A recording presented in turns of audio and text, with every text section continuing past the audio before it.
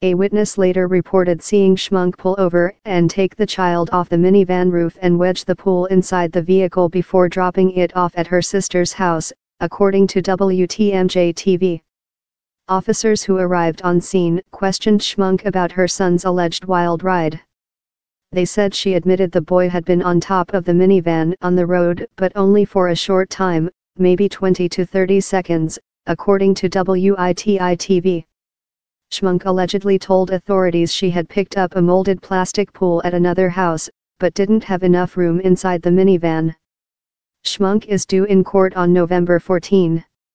If convicted, she faces up to 5 years in prison and 5 years of extended supervision, according to the Ozaki Press.